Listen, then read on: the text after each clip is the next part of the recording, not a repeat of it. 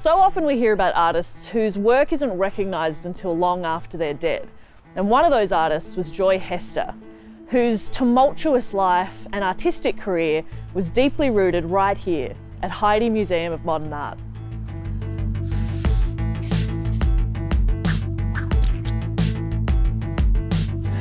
Hello and welcome to Arty Facts. My name is Jess Perkins and I'm here with my colleagues and acquaintances, Dave Warneke and Matt Stewart. Hey.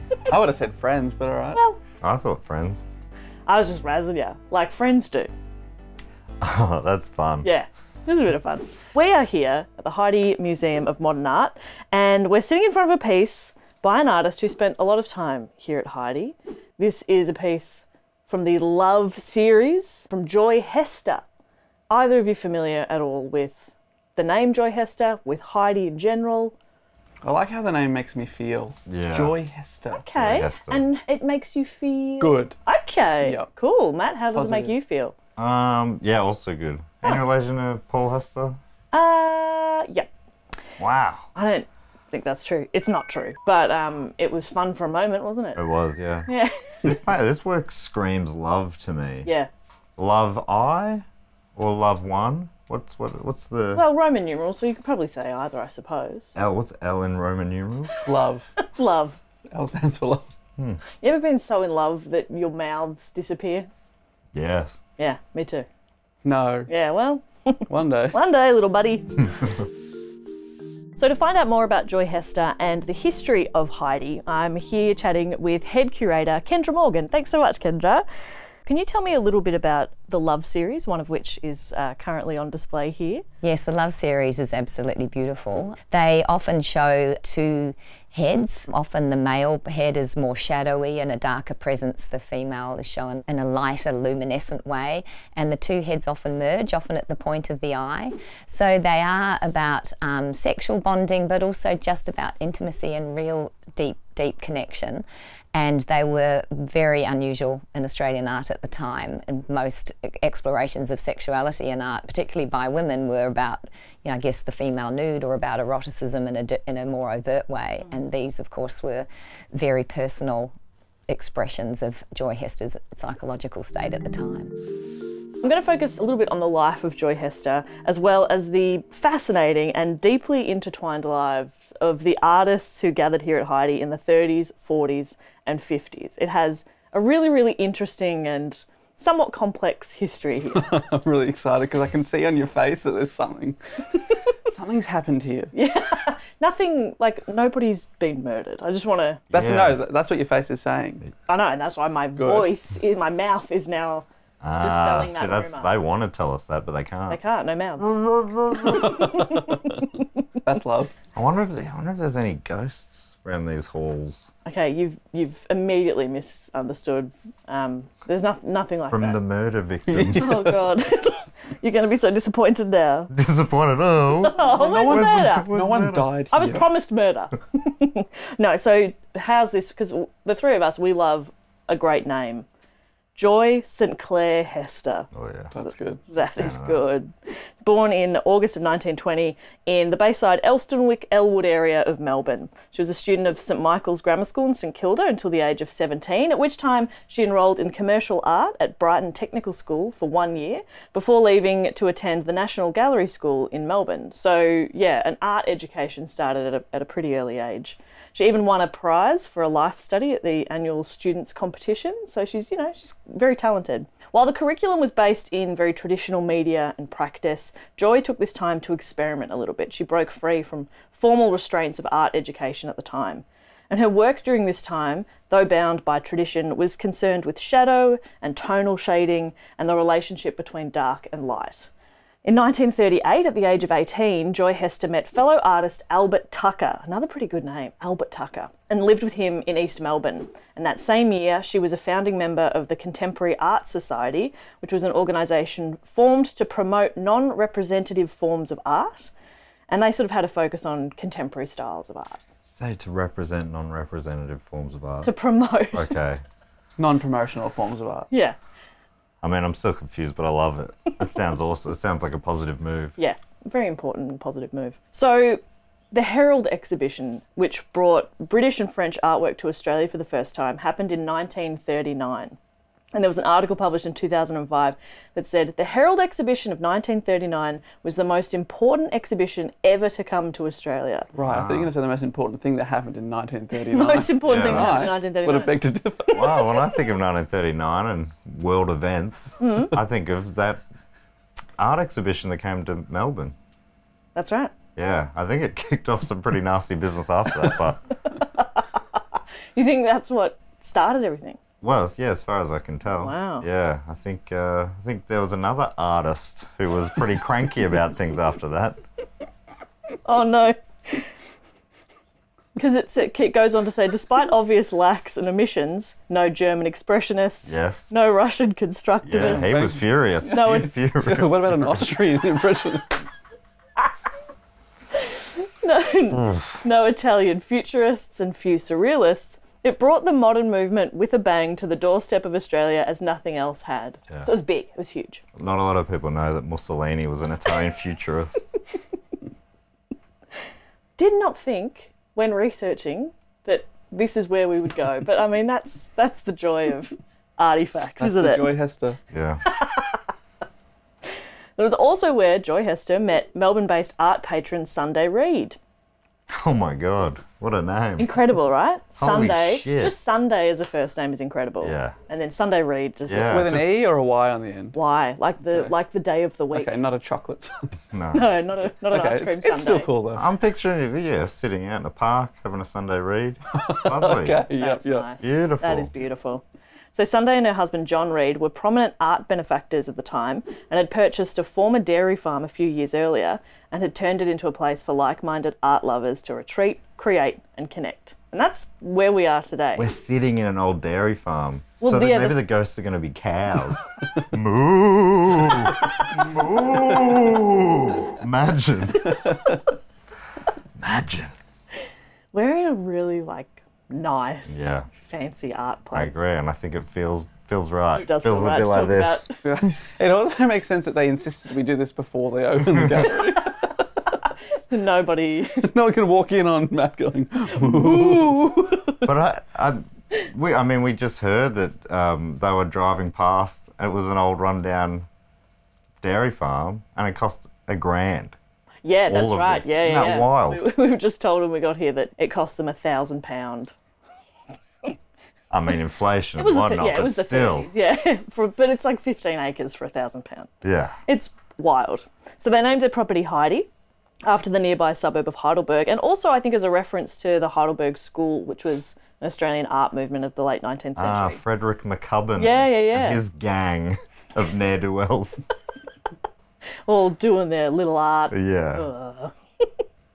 So Heidi became a real focal point for progressive art and culture as the Reids opened their home to artists like Sidney Nolan, Albert Tucker and Joy Hester were here, John Percival, many, many more.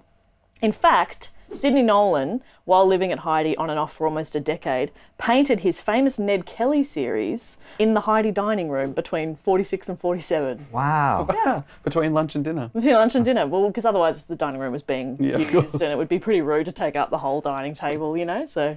Because there's many in that series, right? Yeah, there's several of them. I can't remember the exact number, but there's a lot of them. And that's like one of the iconic Australian art things. Could not have said it better. So well said. God, we're the right people to do this series. Yeah. We've picked up a lot of the jargon. Yeah. The mise en scène. Oh, yeah. I don't know what that means. That's not the right. What does that mean? That word. You Position. position. Composition. Composition. What's happening in front of the camera? Yeah. Which is stand us by right it. now. I stand by that. We are the mise en scène. So Joy had found a great friend in Sunday Reid and a place to work and collaborate with other artists. And this loose grouping of artists became known as the Heidi Circle. Loose group, eh? Is that you foreshadowing there? Yeah. The wider community probably thought, everything going on at Heidi was very bohemian. We do still have visitors come to the museum who tell us that they lived locally and their parents said, do not go near that property. They bathe naked in the sun and they, you know, swim naked in the river. And it was very, I don't know, communal in its kind of, you know, intensity and the way they conducted their lives. So I think the local community found them a little unusual for the time, which is, you know, the 1930s and 40s. So there were artists who lived and worked at Heidi and included many of Australia's best-known modernist painters. So I guess, yeah, Sunday and John Reid just really good at bringing people together and creating a space for them to... And do they make art themselves? They just like making other people making the art? I think they wanted to support artists while they were making art. I think there's some works that, you know, Sunday said she helped with and stuff like that, but I think it was more just... Clean the paintbrushes. Clean the paintbrushes, yeah. Standing next to the artist while they're painting and going, Yeah. that is so good. That was such a good stroke. I should use a bit of green. That sort of stuff. Yeah. Well, they are using green. Yeah. And then she'd go, great choice. You Great nailed choice. that. Yeah. That's Just a really good hype woman. Yeah. Which I think we all need. Right. You know. So these artists led really fascinating and dramatic lives while they were living and working at Heidi, so much so that they're the subject of books, articles, podcasts, including a book called Modern Love, The Lives of John and Sunday Reid, which was written by the current head curator, Kendra Morgan, and artistic director, Leslie Harding. It was released in 2015. And about the book, Emily Biddle wrote for the Sydney Morning Herald, "The Reids are revealed as hugely influential figures in the development of Australian art and intellectual culture. They offered significant financial support and intellectual mentorship to countless artists, and they were unflagging advocates of artistic freedom of expression, going as far as paying the legal fees of a number of artists and writers who had charges of obscenity brought against them. Yet, as with many patrons, John and Sunday expected something in return for their largesse." Fun word. "They depended on the circle for a sense of creative vitality. In a particularly harsh assessment, Albert Tucker described the Reids as bored rich people looking for outlets." So I guess, yeah, like, I mean, you're asking, what did they do? They were wealthy, sort They of. had £1,000 They had £1,000. on them as they drove past, I assume. Cash. I'll have that, thank you. I feel like if I could be anything, I'd love to be a bored rich person. Oh, yeah, that's the dream. Yeah. I mean, Albert Tucker's saying it as like a little bit of an insult, but No, I didn't take it that way. bored rich people. They became your heroes. Yeah, holy shit. Because I mean, that implies that they weren't stressed. They weren't worried. They were bored. Yeah, they're just paying other people's legal fees. Oh, the best. Yeah. So good. So yeah, there was some. They were paying legal fees because of obscenities. Yeah. Is that famous Sidney Nolan painting that just said fuck? And some people didn't like it. It was Ned Kelly just with the helmet on, everything else. Yeah. Full nude. Full nude. Full frontal. Yeah. Chop hanging out. And yeah, the helmet was that sort of Nolan style, the very modernist, but the rest was very realistic. A little too realistic. A little too realistic. A little too realistic. See every single pubis. No, that's not pubic hair. Pubis is a bone. You could see every single way. He had multiple bones. Everybody has multiple bones. Are you one big bone? It sounds like he had an extra one. I don't think you should get that checked. I saw somebody else describe it as if you were going to be a part of Heidi, then it was almost expected that Sunday was going to be a very involved part of your, not just professional life, but also your personal life. There were affairs aplenty at Heidi as well. The most tumultuous affair was between Sunday Reid and Sidney Nolan. And it lasted quite a while. Apparently ended when, somebody said when Sunday wouldn't leave her husband John for Sidney Nolan, they kind of split up. And then Sidney Nolan married John's sister, Cynephia. And that caused a bit of a rift between all of them as well. So it was a little bit messy. Right, so it's like the Fleetwood Mac of Australia. Yes. Yeah. This is like rumours. Yeah. Finally, I get it. Now you understand? Apparently Nolan's Ned Kelly paintings were left here after the sort of fallout. And he wrote to Sunday asking for his Ned Kelly works back, but she instead returned 284 other paintings and drawings and refused to give up the remaining Kellys, partly because she saw the works as fundamental to the proposed Heidi Museum of Modern Art, which was always the plan. It was always the plan for them to build an art gallery here. Right. And it wasn't until 1977 that she sought to resolve the dispute. She didn't give them back to Nolan directly. Apparently she just gave them to the NGV. National Gallery of Australia. Now you can look at them if you like. Yeah, you can go visit them if you want. So like I said, it seems that Heidi was a pretty creative and amazing place for a young artist to be, but it also had an intensity and drama all around, and Joy Hester was certainly not immune to that at all. So she and Albert Tucker were married in 1941, and together they had a son, Sweeney, born in 1944. And in a dramatic twist, which would rapidly change the trajectory of Joy's life, in 1947 she was diagnosed with terminal Hodgkin's lymphoma. Doctors told Joy she maybe had a couple of years to live, 2 years probably. Immediately, apparently the same day she was diagnosed, she left Albert Tucker and her son and ran off to live in Sydney with fellow Heidi artist Gray Smith. Just left. Right. So betrayed and hurt, Albert Tucker also left Heidi. He left Australia, in fact. He went off to England to paint there. So Joy and Albert left their son Sweeney in the care of John and Sunday Reed, who eventually adopted Sweeney, raising him as their own. Which is, wow. Yeah, all very sudden. And he's a toddler at this point. He's about 3. Ah, brutal. One anecdote that I came across was that Sunday was pretty desperate to adopt a child, and in the past had broached the subject with other artist couples in the area. Just Give me your son. You've got an extra one, or yeah, funnily enough, nobody had agreed to just you going to finish that, or give her a child. They're in the dining room again. You gonna finish bringing that up? because I could. I mean, I can do it. Do you want a hand? I'll do it. So yeah, she was particularly delighted, apparently, to be left in charge of the care for Sweeney. So Hester and Smith lived in Sydney for a time before returning to Victoria, first living in Upwey, before settling in Box Hill. And Joy's illness impacted her work dramatically and left an indelible mark, loading it with emotional content.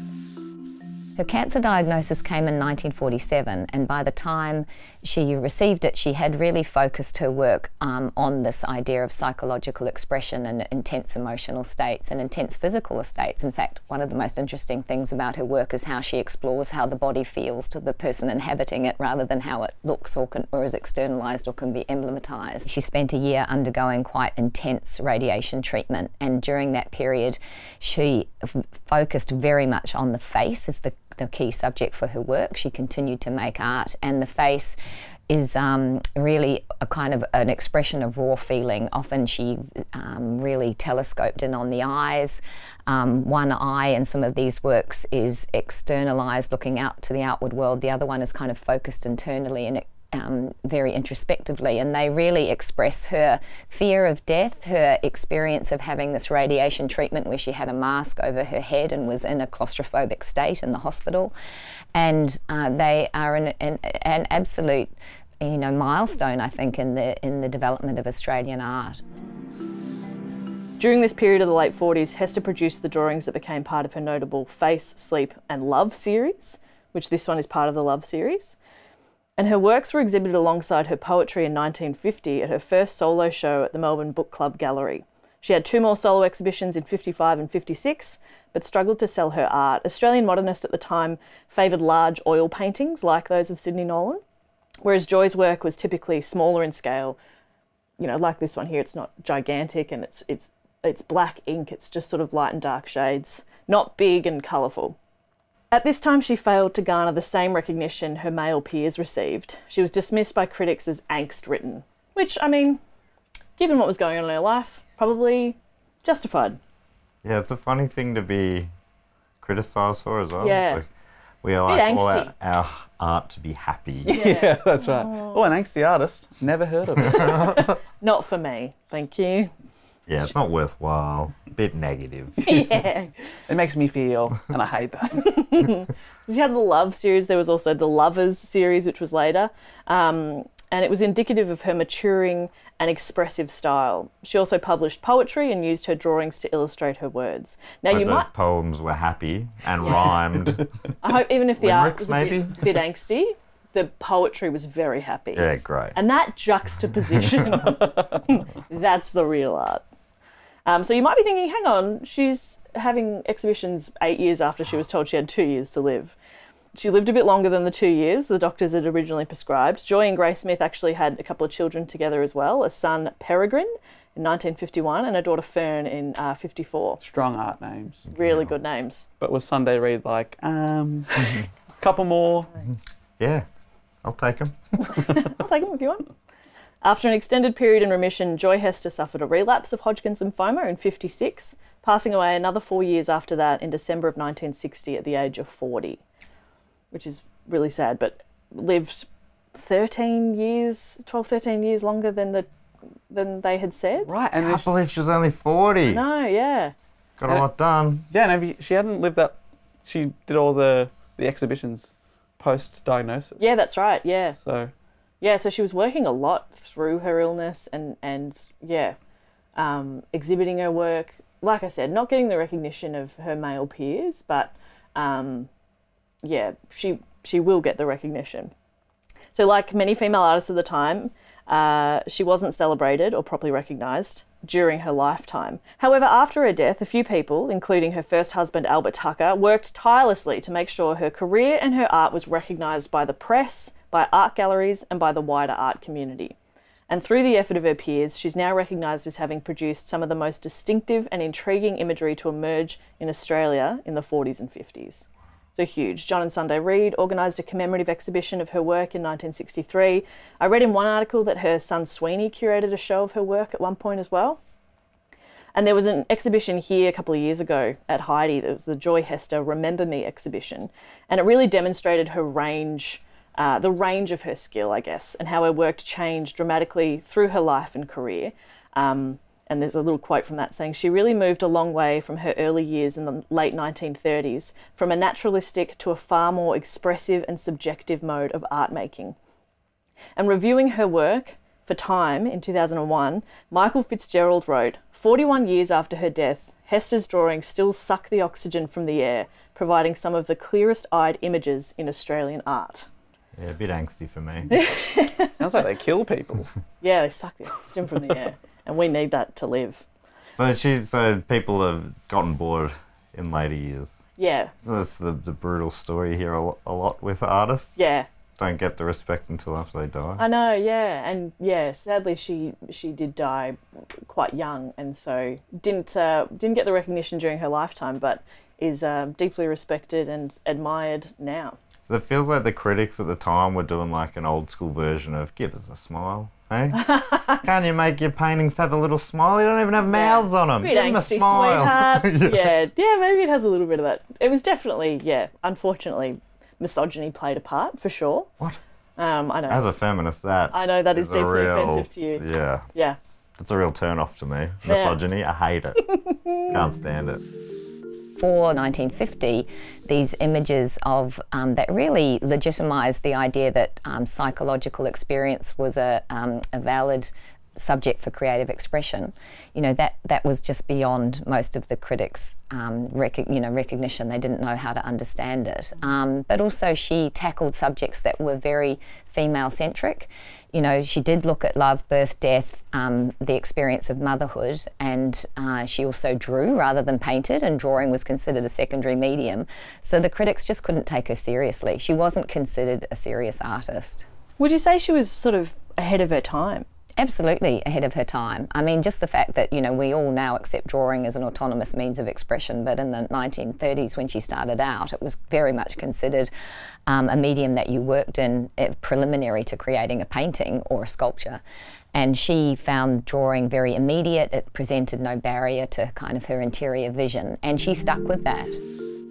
It's such an interesting place that we're in now, and Joy Hester's work is amazing and her experiences here, but the whole sort of community and John and Sunday Reid, it's a pretty fascinating place. Maybe there's no literal ghosts, but it feels like the spirit of this loose group of individuals still permeates through these walls and halls.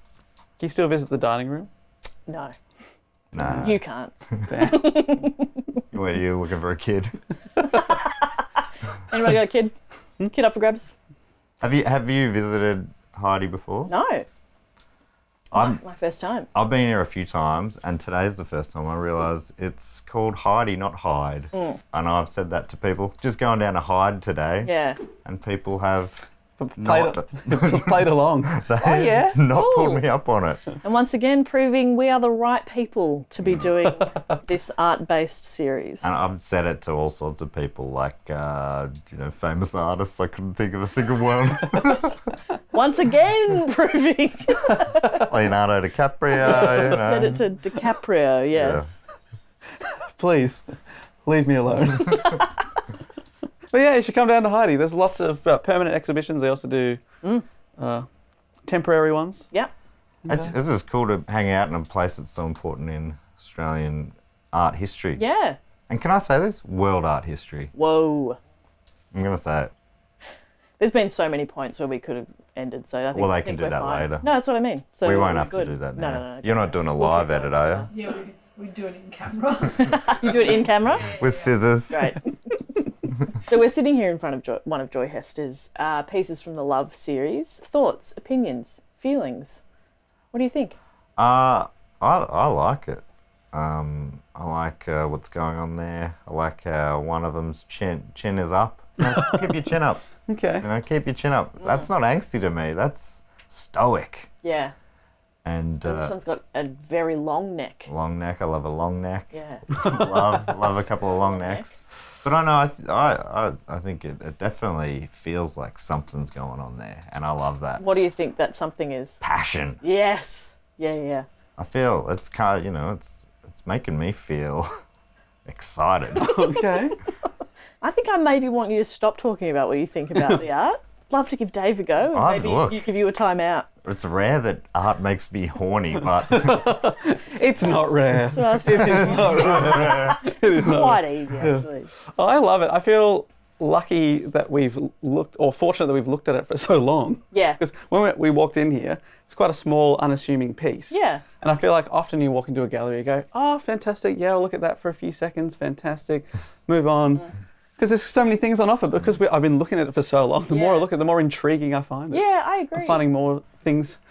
Are these eyes? I'm really focusing Ears? on the hand as well, because like there's no details in the face. Even the eyes are sort of scratched sort of lines, but the hand is quite detailed, and you were trying to replicate the position the hand is in as well. Trying and nailing it. It's on a shoulder or something, you know? Bit of this. Yeah. I really like it. I think you're absolutely right. It's nice to sort of actually have a chance to properly look at it and spend some time looking at it. And the more I'm looking at it, the more I'm liking it. yeah, I'm going to make an offer. I think I'm going to make an offer on this one. Doesn't have a price. You got £1,000? £1,000? Yeah. It's a bargain. I imagine that is pretty cheap. So. Oh, I'm talking in 1934. Okay. You got equivalent cash now? No. You got a few mil?